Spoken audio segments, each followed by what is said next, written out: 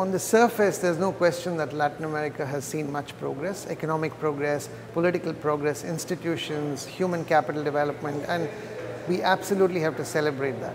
But underneath that, there are some very serious problems. This remains the most violent continent in the planet. We have the highest number of homicides. Brazil had over 50,000 last year, Mexico over 25,000.